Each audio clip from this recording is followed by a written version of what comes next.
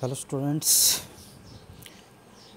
today our topic of discussion is force displacement relationship and geometric compatibility.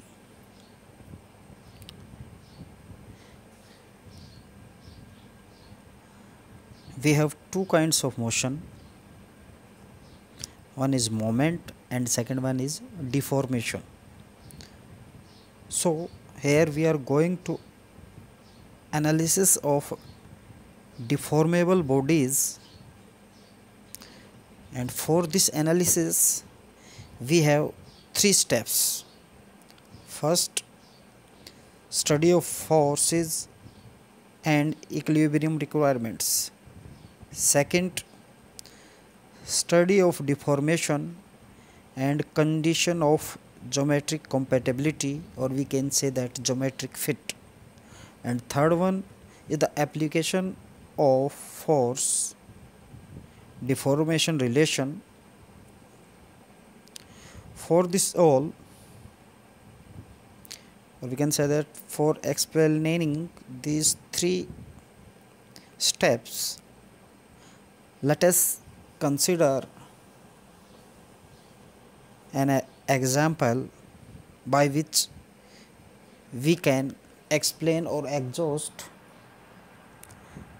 all of these three steps. For this, we consider this example from diagram 1. Let us consider a metallic container in which two springs, or we can say that it contains two springs, spring A and B. Ka represents the spring constant of spring A and Kb represents the spring constant of spring B, and length of these springs is L, given by L, before deformation, that is before applying any kind of force on these springs. Here gives a piston on which force F is applied. This is the diagram for two spring system.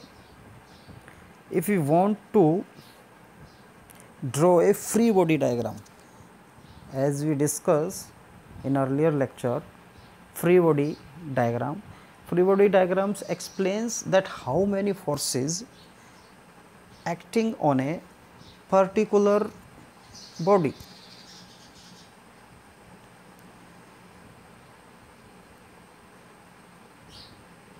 This gives the free body diagram of piston.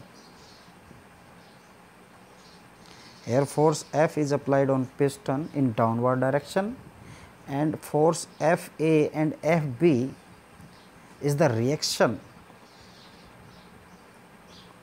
or we can say that the force applied by the springs on piston on opposite direction.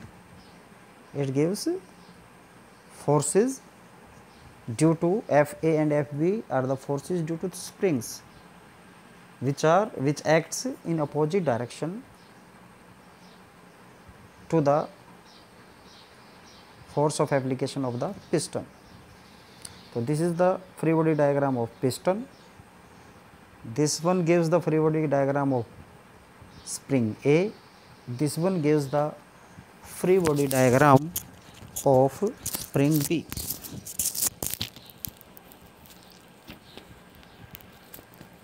In this, Fa force on spring due to piston, delta A is the deformation in spring A after application of force F, and Fa is the force applied by spring on piston in opposite direction. Similar, this gives the free body diagram of spring B. On spring B, FB is forced due to piston. Delta B is the deformation in spring B, and FB is the force which is the result of reaction on piston due to spring B. This is all about this arrangement, that is the arrangement of the springs piston in a container. Further, we will discuss all 3 points by taking this arrangement. So let us talk about first point,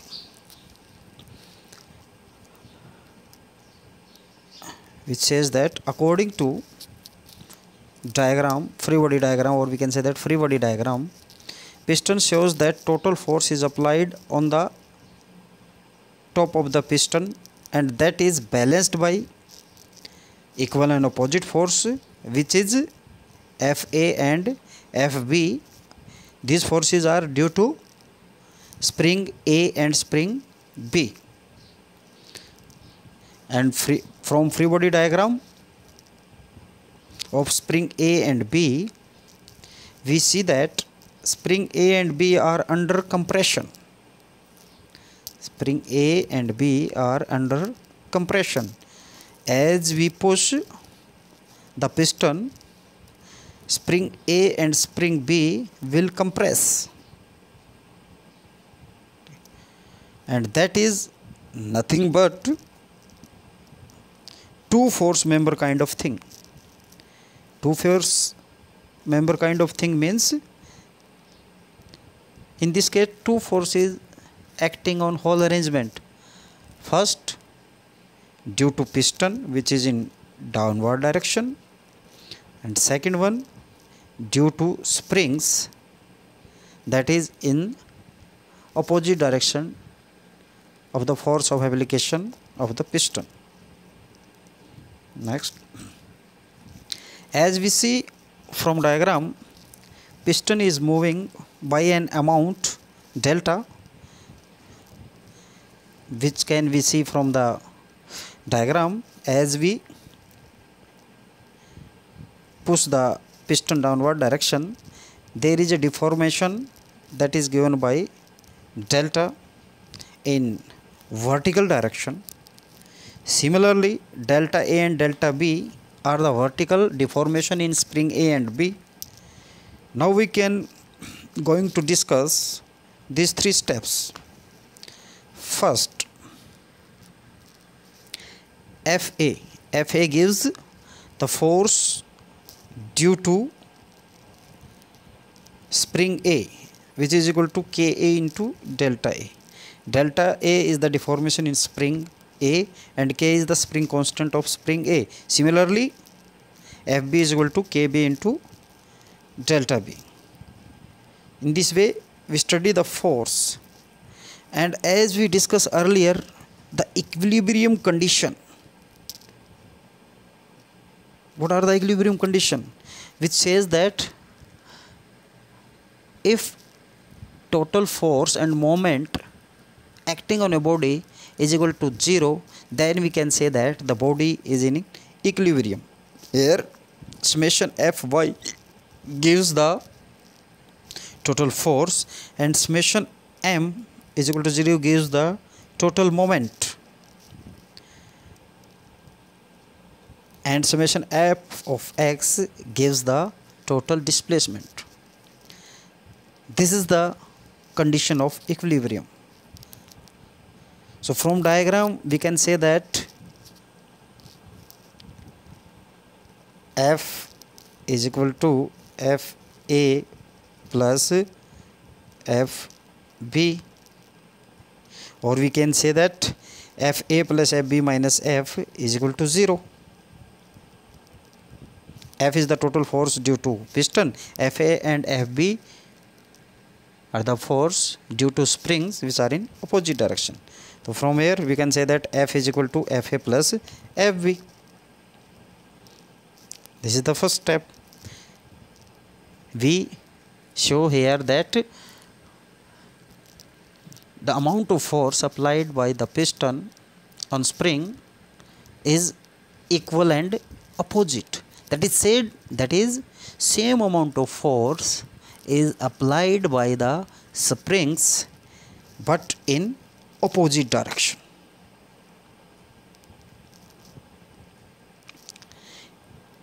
Now in second step, we are not going to consider any tilt in the spring. So amount of displacement in piston and both of the spring is nothing but geometric compatibility.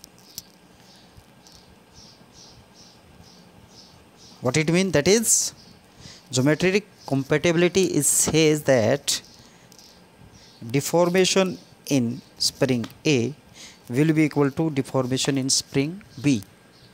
Here nothing, no tilt in piston means an equal amount of force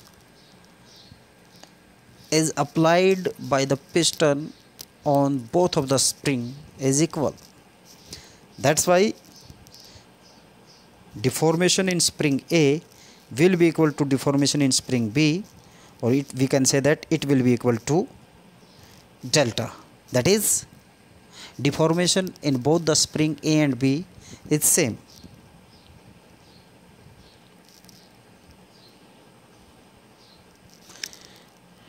Now in third step, as we already know, for spring A, Fa is equal to Ka into delta, because delta A is equal to delta B is equal to delta.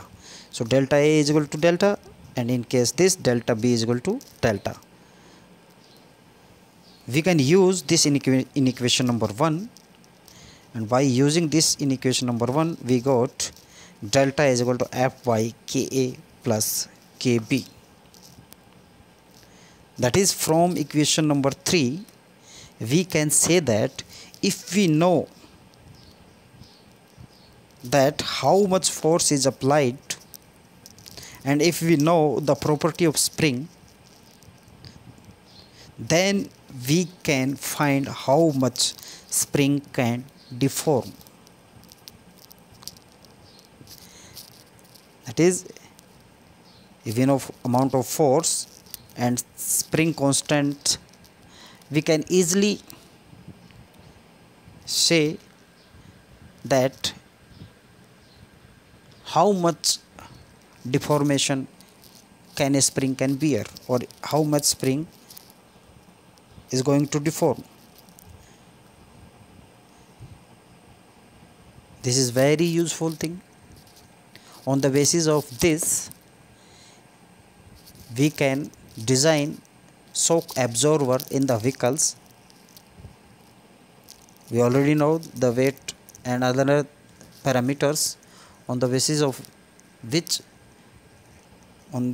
this we can find out the deformation in the springs, and we can design shock absorber. Further, if we move, we can find how much force is shared by the springs. If 2 or more springs are used in a shock absorber, with the help of this, we can find how much force shared by the springs.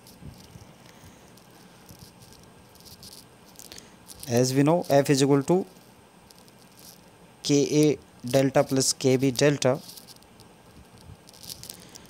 because Ka delta is equal to Fa we use here. So equation is Fa plus Kb delta. Further, it is Fa is equal to F minus Kb delta. As we know value of delta and F, by using these in equation this, we can find out Fa. Fa the force on spring A. That is, by knowing these parameters, we can easily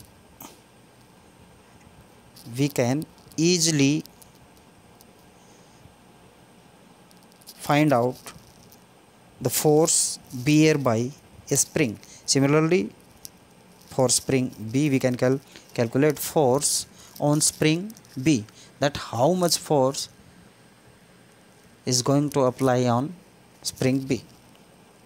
So this was the case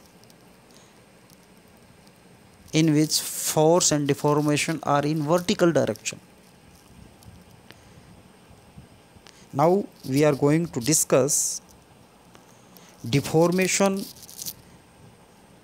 in horizontal direction, or we can say that uniaxial loading and deformation. Here we consider three cases. Consider a rod which have area of cross section A and length is L1. Here deformation is uniaxial, that is P is the force here, P is the applied force, and delta 1 is the deformation, that is increase in the length. Original length was L1 and L1 plus delta 1 was the length after application of the force. In second case, length are equal, that is in case first, and area of cross section is greater as compared to case 1 A2, and delta 2 is the deformation. And in case third, length is less as compared to case 1 and 2, but area of cross section is equal to in case second, and L3 is the deformation.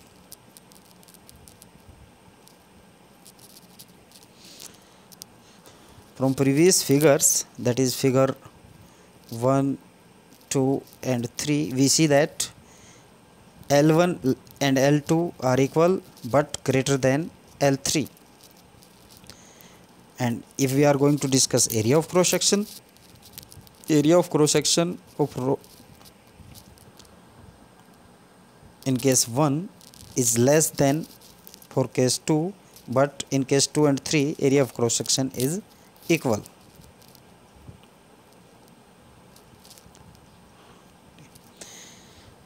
Hence here nature of force is tangential. As we discuss, force is applied in horizontal direction, so it is not compressible force, it is tangential, deforming force. So uniaxial member, it could be steel rod or copper rod or maybe some any uniaxial member, and P is the uniaxial force, or we can say axial force. Suppose we are gradually applying force P and noted down the deformation. In figure 2 and 3, it is a plot between axial force P and deformation in material. Similar thing is given in diagram 3. Let us discuss these diagrams or these plots between P and delta.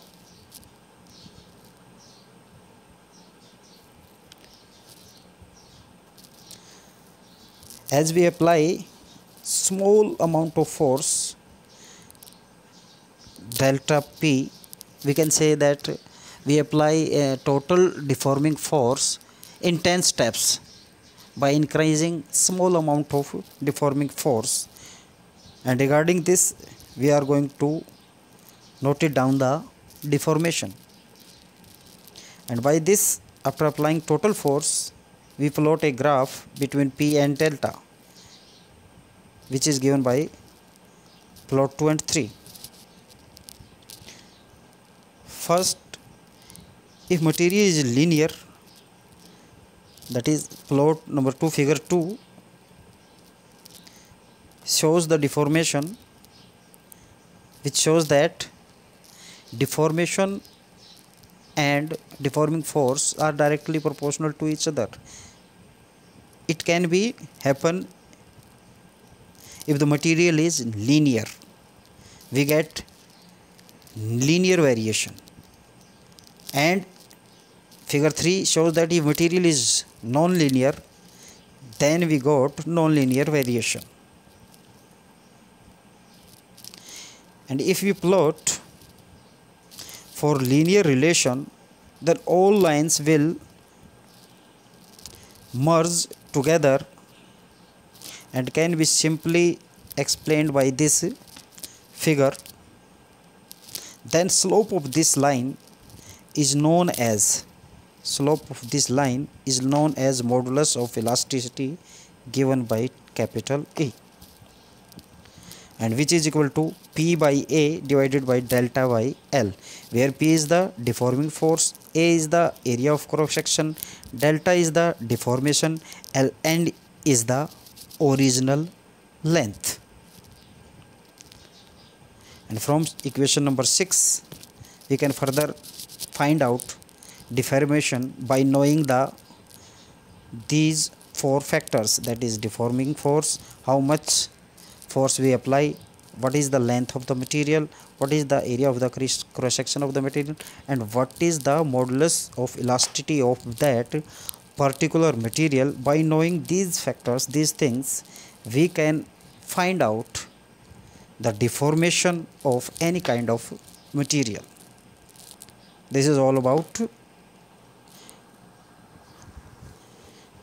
of today's topic, force displacement relationship and geometric compatibility.